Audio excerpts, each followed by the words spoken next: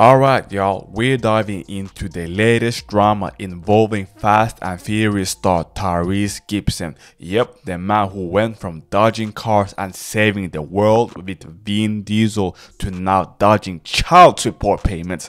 Let's unpack it. So boom, Tyrese has been riding this wild roller coaster. Remember the guy who famously screamed, "What more do you want from me?"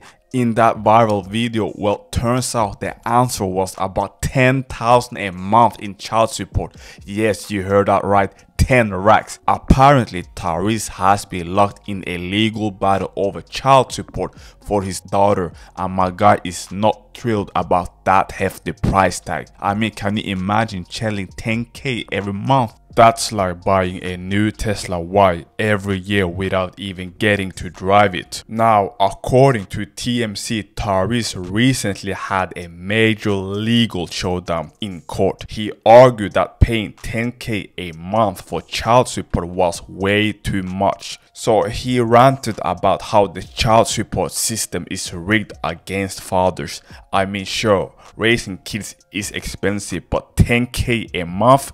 The kids' lunch must be coming straight from the catering at Noble at this point. Here's the kicker. Tyrese even tried to pull the "I'm the bro" card, which is kind of wild when you think about all the movies and albums he's put out. It's like watching someone walk into a Lamborghini dealership and say, "I can't afford the maintenance," and everyone's like, "Then why you buy it, bro?"